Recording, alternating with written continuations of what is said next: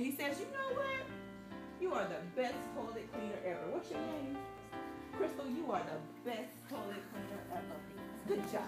And so I say, you know what, Crystal? I'm going to promote you to fries. And so Crystal's on fries, and then she makes the best fries ever. And what's your name? Brenda. You know that Crystal works that 7 o'clock shift. So you come and do your McDonald's French fry run every day at 7 o'clock because Crystal makes excellent fries. And so the manager says, you know what, Crystal, not only do you clean up excellent toilet, but you make the best fries. So I'm going to promote you to assistant manager.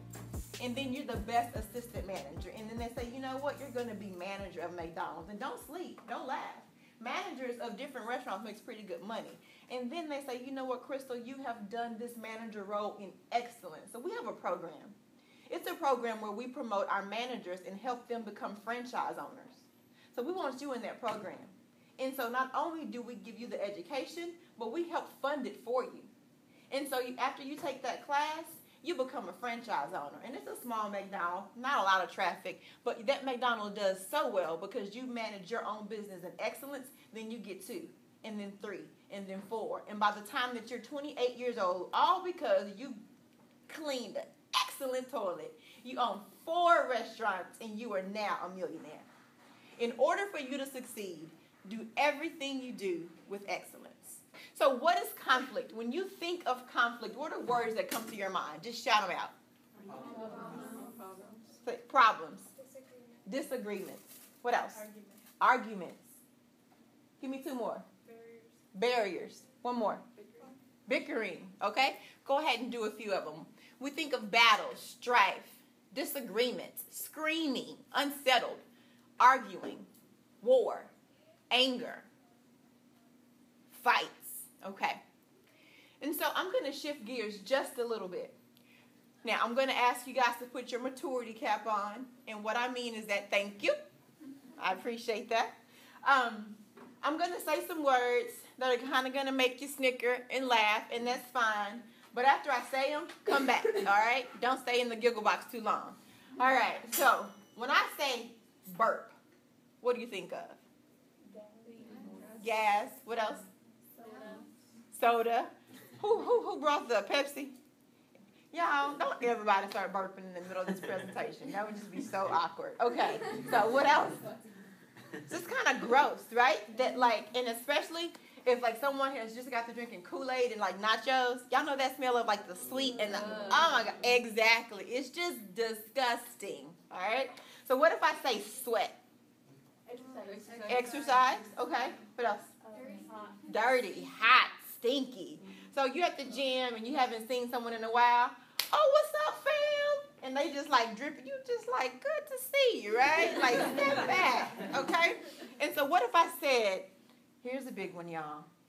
Flatulence. Fart. Like, fart should be removed from the English language. I hate the word fart. But yes, I'm going to say flatulence instead. What do you think about when you hear the word flatulence? Say it again. Arguments? You're going to get upset when someone farts around you, okay? What else do you think of when you think of flatulence? I can't even say it without smell. It's just awful. I have 3 kids, 15, 6, and 3. The other day, my 6 and my 3-year-old were, showering, and I got them out and getting them dressed. And my 3-year-old, as we're getting dressed, all of a sudden, we at the same time say, and my 6-year-old's just smiling. I'm like, dude, you could have gave us warning. You know what I'm saying? It just makes you upset, right? And so you think about burping and gas and flatulence and sweating, and you think of all of those things, and we think that it's nasty. And we think that it's negative. But let's go back to the top. Do you know what burping does for your body? It releases gas. When you eat, you not only are swallowing food, but you're swallowing air. And that buildup of air, if trapped in you, will cause bloating, and it will also make it harder for your body to digest food. So even though it's nasty, it's natural and it's necessary. What about sweating? It's your body's internal air conditioning system. Exactly. If you're out running track, playing football, and your body starts to overheat, past what 98.6 is like your body's effective safe temperature. If your body starts to heat up beyond that, then you start to sweat and then it cools it down. It's nasty, but what? Natural and necessary. And what about flatulence?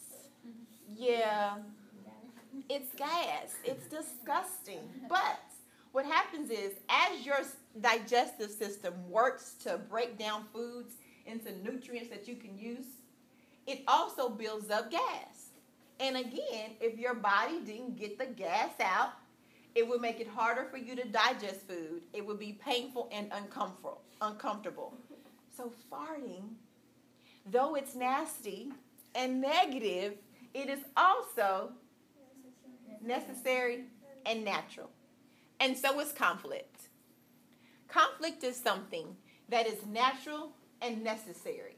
So now that we've kind of shifted gears on how we think about farting and how we think about conflict, give me some words that you can now use to define conflict other than those negative words that we used at first. Communication. What else? Necessary. Solving a problem. What else? Solutions. I like it. All right, here we go. It's natural. It's positive. It's maturity. It's healthy. It's communication. It's productive. It's helpful. It's necessary. It's good. Conflict is good.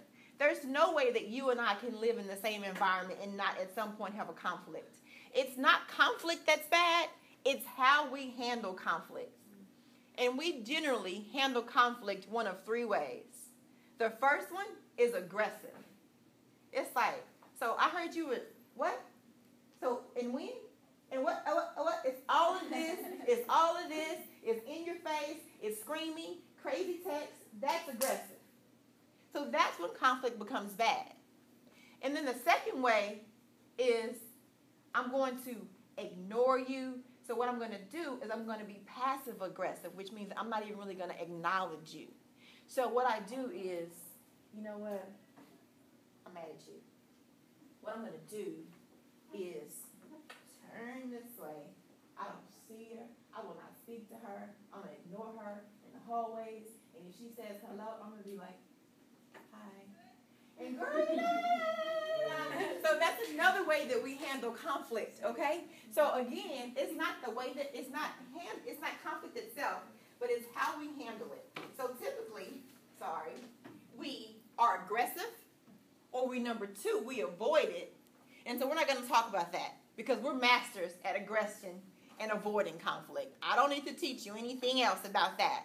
So what we're going to do now is talk about appropriate ways to handle conflict, okay? So the first thing you want to go to is that there's always one more, a catalyst. What's a catalyst mean? Not quite. Keep going. A way. It makes something faster. It makes something faster. Okay, almost there. You're right. It can speed it up, but a catalyst more so is something that starts it. The pop off, the jump off, the issue. What is the beginning of it? What sparks it? Okay? So there's always a situation. You cut me off. You took my boyfriend. You rolled your eyes. That's the catalyst. Okay? So what we have to do is ask ourselves, so there's going to be a lot of catalysts. You probably will have about 50, I don't know how to make the plural of catalyst. Catalyst. Okay. You'll probably have 50 catalysts in a day. And your question to yourself is, should I even address this issue? That's the hard question. Is this even worth my time, energy, and effort? So the first question you ask yourself to help you with that question is, I want to pick my battles. Have you guys been to Chuck E. Cheese lately? Anybody? Oh, that place is awful, isn't it? It's just like so many kids. I'm like, oh my gosh. Okay, so you work there? Yeah. I'm so sorry. Are you Chucky? Yeah, sometimes. You are Chucky? Are you like Spanky Leg Chucky? No, I have to get it at least once a month. Wow. Oh, it's sweaty in that suit. it's natural and necessary because it's hot in there. And your body temperature will heat above 98.6 in the Chucky suit. So, got it. All right, so we're going to pick our battles. So my point was, as I talked about Chucky, I got excited. It's like meeting Santa Claus. Can I take your picture at the end? Chucky. All right, so what happens is that machine or that, whatever you call it, the little machine where they have the little thing you hold in your hand and the little silly monsters pop up and you, boom, boom, boom, and you just go, go, go, go, go, go, go, go, go, go, go, go, go, right? That's how a lot of us walk around. Oh, she said something to me. I'm going to get her. Oh, she looked at me wrong. And my mama shouldn't have said that, and he shouldn't have did this. And you walk around all day, every day, just attacking every battle. So that machine is not even really that important. I don't want the prize. I'm giving them to my kids. But for some reason, when I play that game, I'm serious about it. And I'm so serious that by the time I'm finished, my hand is cramping up. I'm sweating, I'm breathing hard, and I have spent so much time, energy, and effort because I'm attacking everything that I see. And if you live your life like that, then you will go through life in pain and tired all the time because every time someone looks at you wrong, cuts you off in traffic, or does anything, you're going to attack it. So when we're talking about conflict resolution, the first question is this even worth my time? For example, you're driving. Someone cuts you off, and you like, they need to know. They just got to know. So you speed up, whip behind them, on front of them, you get right next to them, and you just look. Give them the mug, the light changes, and both of you guys drive off. And you feel better because now he knows. Was it worth it? Was it worth it? Okay? So pick your battles. The second thing you need to know, you're fine, is what will it prove or benefit? Sometimes, if there is nothing good, positive, or necessary to come out of addressing an issue, then don't address it. For example, like the whole light cutting me off. If there's no need to address it, then I'm not going to spend my time, energy, or effort doing so. Okay? And then the next thing you need to ask yourself is, will it distract from a more important issue? So let's just say your teachers are up here teaching and they're, saying we got to push, we got to get the GPAs up, and they're really, targeting this is your junior and senior year. You guys really need to maintain this and this and this. And you say, excuse me, downstairs in the vending machine, we're out of hot fries. And they're like, what? Yeah. So is that a conflict? Yes, because I need hot fries, That's a conflict for me. However, it is distracting away from the more important issue of GPAs and grades. So you have to ask yourself, is this issue even worth addressing? And if the answer is no, then you just keep it moving. By keep it moving, I mean, I'm going to give them a pass. I'm going to let it go.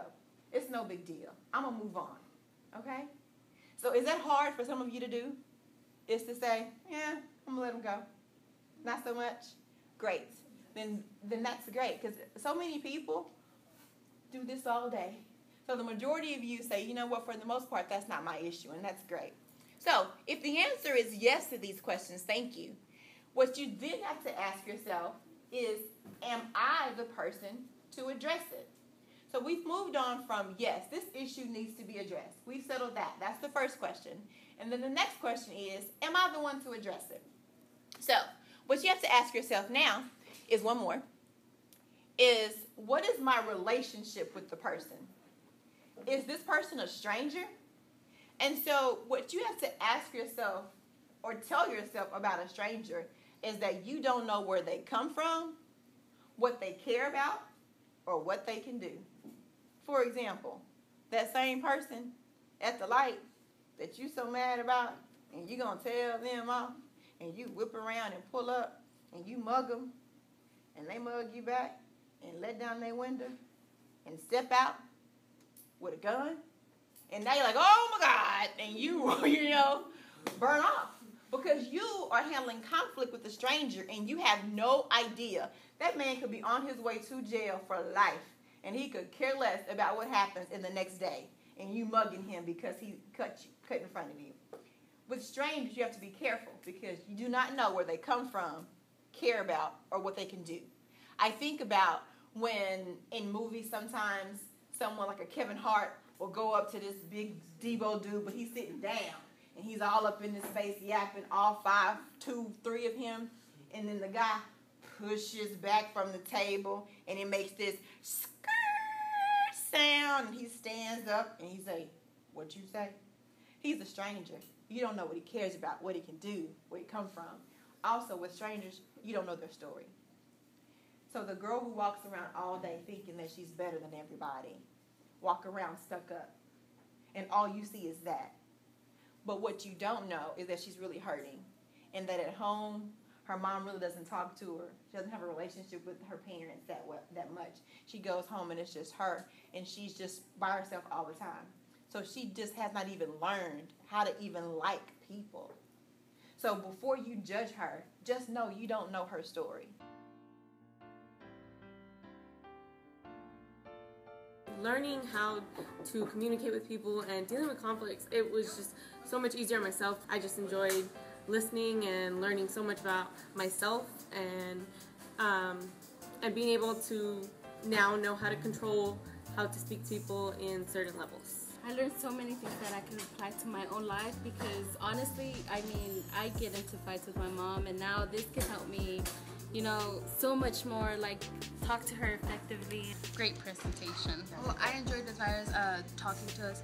It was just amazing to have someone talk to me like this because everyone's always told me that I need to work on that, but I've never known how, and to be able to know step by step, and there's a presentation about it that's like so amazing. Like all these things, they're gonna help me in my life, and I'm so happy to use them. I'm so happy to apply them to my life now. Our presenter was an amazing presenter. I've heard this before, but I never heard it this way. And this way, it opened my mind more. So now I know, not only do I know how to respond to people, but she gave me an example, and that's, for me, that's worth a lot. So she's amazing. Yeah, I think Ms. Rollins did a great job. The students were very engaged. They asked a lot of questions. And for me, when a student asks questions, that means they were paying attention. I know a lot of students took away a lot of aspects I feel that they can use from her workshop here to help them in their daily lives and to help them in their future endeavors in college and, you know, in their careers later.